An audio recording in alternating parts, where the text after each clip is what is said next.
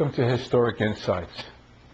Today's date, December 28th, 2007. Back on September 19th, 1991, in the outside of a town of Bolzano, Italy, up in the Northern Alps, Helmut and Erica Simon, a couple that were hiking in that area, decided to take a detour from their usual hiking route, take a shortcut.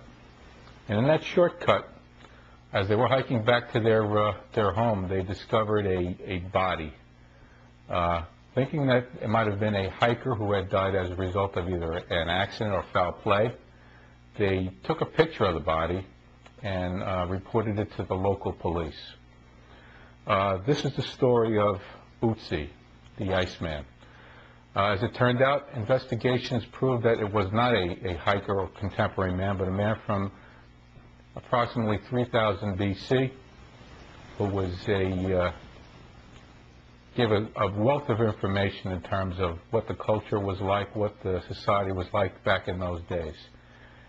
Today's guest is Stephen Sciancalepore. Stephen has actually visited the site as part of his research, and he's going to bring with him the knowledge that he was able to gain from his studies of this matter.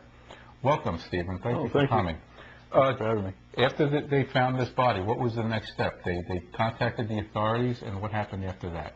Right. After they contacted the authorities, they basically referred the matter to the Austrian police, the gendarme, who assigned a gentleman, Anton Kohler, to recover the body.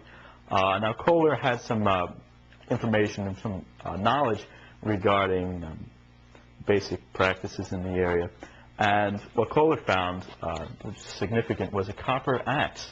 And this gave him a clear indication that this man was not a contemporary man. He was not from our age, but rather he was at least, Kohler predicted, at least 1,000 years old. Now, Kohler was wrong in this matter. He was not 1,000 years old. He is, in fact, 5,000 years old. Carbon dating places the man between 3,500 BC to 3,100 BC, which would make him a Neolithic man from the Eneolithic period, which is, that is to say, the Copper Age. The body was found in a ditch over facing over a stone rock. The left hand is over the neck in this manner, with the right hand extended outward. Now, this would convey the meaning that this man had died of exhaustion, and which we will find is in fact true. CAT scans done in 2001 find that the man had a arrowhead lodged in his left shoulder blade, and he had probably died from blood loss, clumped over from extreme exhaustion from this blood loss, and fell upon this rock. Okay, basically, when they reported the body to the local authorities, local investigators attempted to extricate the body from the ice. It was actually in ice, and that preserved the body, mummified the body. It took a lot of attempts. I think it was 3 or 4 attempps to... Yes, Can you describe what went into releasing that body from that ice? Sure. And was there any kind of damage done to the evidence or to the actual body itself? Sure. Well, unfortunately, the excavation attempts were made in a rather slipshod manner. A compressed air hammer was used to extricate the body, and during the process of extrication, the left hip of the Iceman was severely damaged.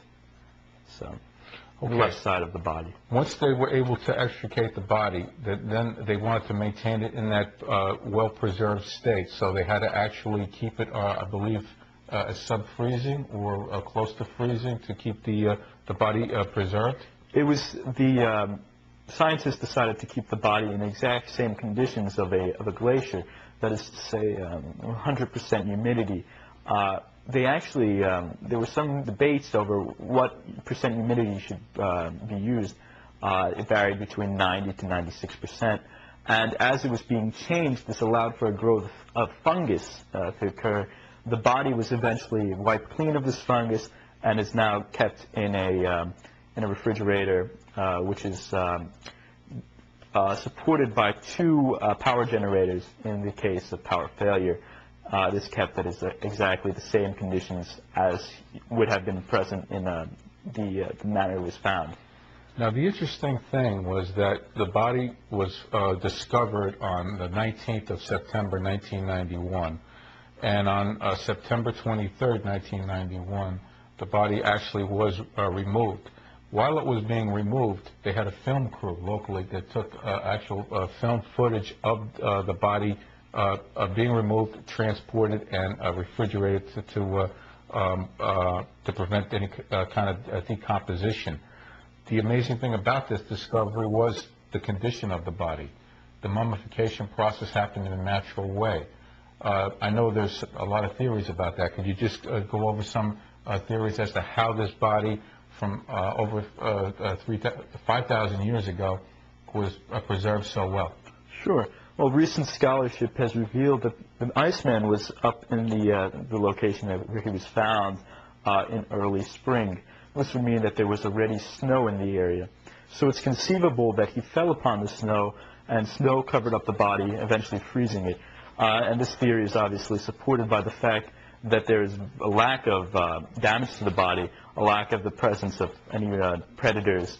When the body was first found by the Simons and then later shown to Marcus Pierpalmer, who was head of a lodge over there, and he later referred the matter to the police, the first thing that was found was that there was damage to the head. But this is not any exterior damage, and it was probably not done as a result of predators, but rather from the blow to the head as he fell from blood loss from his wound. Okay, and now another interesting thing that they must have was seeing the actual clothing that this individual had. He had a hat that was made out of bear skin. He had shoes which were made with different types of hides. He had leggings which were, he looked like a contemporary man because they're basically pants without the waist part.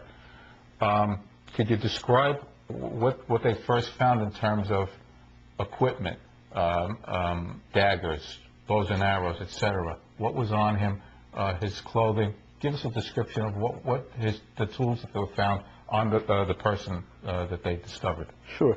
Well, to describe the clothing, you make a good point. The clothing is very similar, and it's actually, it was used to give him the maximum means of mobility. It was also used to obviously keep out the cold. What he wore, he had a loincloth which would cover him. He also had a belt, a sort of prehistoric fanny pack, which he would keep majority of his tools in there. He had a pair of grass-insulated shoes, which were kept together by netting and placed with grass insulation. One of these shoes was made directly designed to fit the foot, whereas the other one is similar to our modern shoes in that it used the use of ties.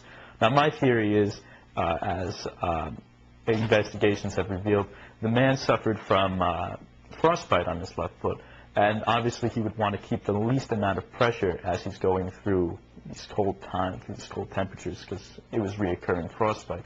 So with these shoelaces, he would be able to affect the temperature. The leggings, as you mentioned, are very modern. There would be a bear skin tongue, which he would place into his shoes to keep cold snow out and keep it very warm.